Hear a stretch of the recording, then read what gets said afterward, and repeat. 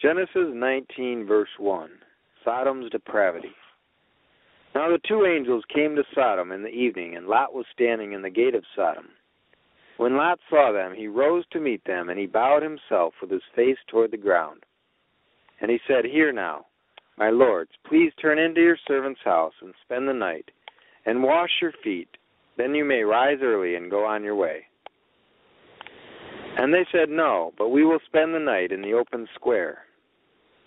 But he insisted strongly, so they turned into him and entered his house. Then he made them a feast and baked unleavened bread, and they ate. Now before they lay down, the men of the city, the men of Sodom, both old and young, all the people from every quarter, surrounded the house. And they called to Lot and said to him, Where are the men who came to you tonight?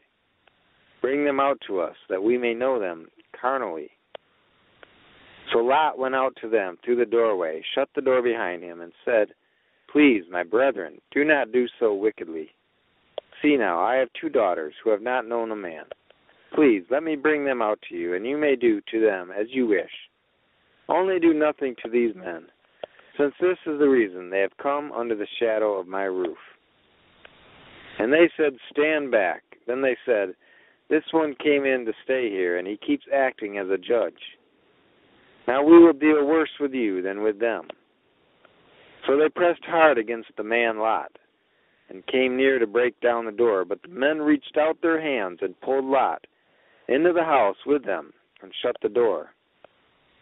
And they struck the men who were at the doorway of the house with blindness, both small and great, so that they became weary trying to find the door.